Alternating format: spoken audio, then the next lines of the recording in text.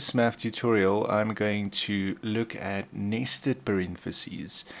If you aren't familiar, please, on the link on screen, go and check out order of operations before you attempt this tutorial.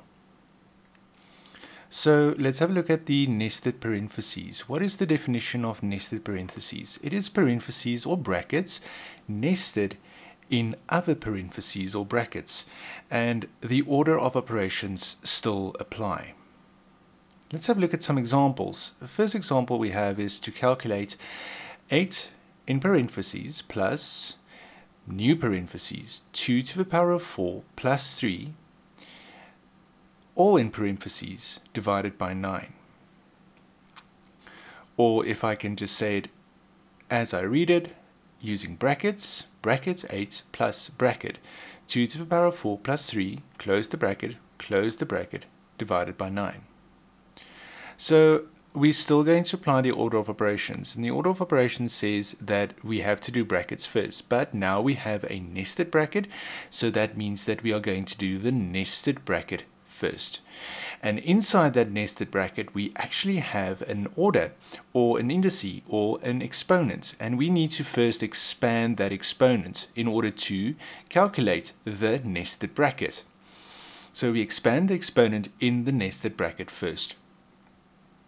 Next we are going to calculate that expanded exponent, and we're going to see that 2 times 2 times 2 times 2 will equal 16. So there we have calculated the exponent by using multiplication. Our next step to complete the nested bracket is to do addition, because we also had a add 3, and if we add 16 and 3 together we will get 19, and there we have finished our nested bracket.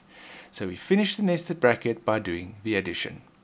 Now we still have the larger bracket, the 8 plus 19. So that is next. We are then going to add 8 and 19 together to get 27. And finally we have 27 divided by 9. No more brackets, no more powers or orders or exponents. And thus we get our answer, which is 3. Our next example says 5 to the power of 3 times bracket 18 divided by 3, close the bracket, minus 5, close the bracket.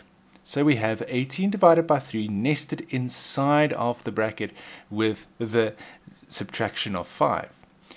So our first step will be to first do the brackets, the nested bracket, and we're going to then say 18 divided by 3 is 6.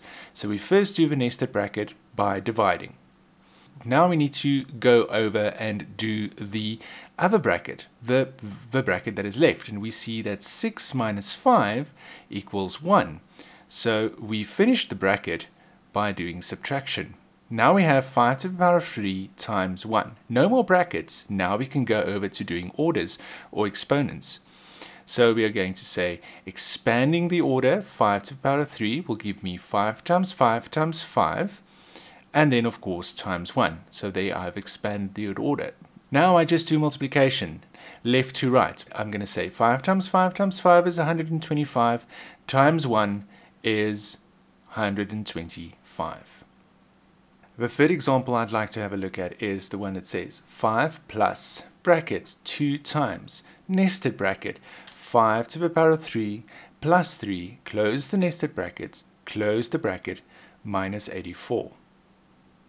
Our first step is to do the nested bracket, and inside the nested bracket again we have an exponent or an order which we need to expand. So we're going to expand that first by saying 5 to the power of 3 is 5 times 5 times 5.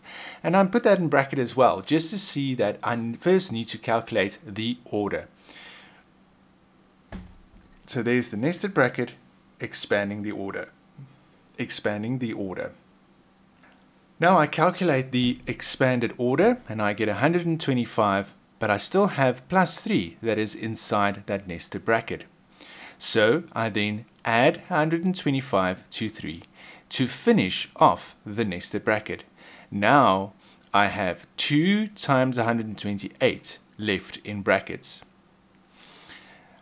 Now I'm going to do the multiplication of 2 times 128 to get rid of that bracket, and I get to 256. So there I've done my last bracket by doing multiplication.